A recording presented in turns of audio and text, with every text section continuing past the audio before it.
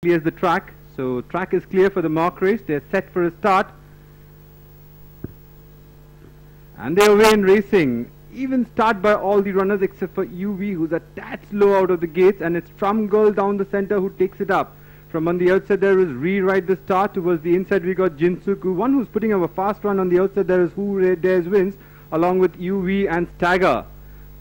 So the front runner continues to be Trum Girl, but behind them is Change. UV has moved into second. The one who's racing keenly on the outside there is Stagger. In between runners there is Who Dares Wins, who's in fourth. Dornish is on a forward charge, who's now moved into third last. Second last there is Rewrite the Stars. Last of all is Jinsuku. They have 600 to go in the mock race. The pace is decent. Trum Girl by and neck to UV. They take the turn. On the outside there is Stagger. The one who's holding the rail there is Who Dares Wins. For the back on the outside there is Dornish. They enter the home straight now. Stagger racing into the lead now. Towards the inside there is UV. Trum Girl is battling on towards the inside. Then we got Who Dares Wins, who's racing on the inside.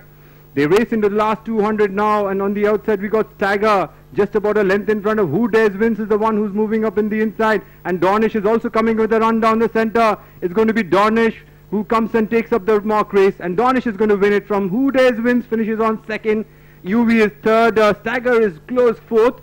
Then we went back to Trum Girl, who made all the running. Then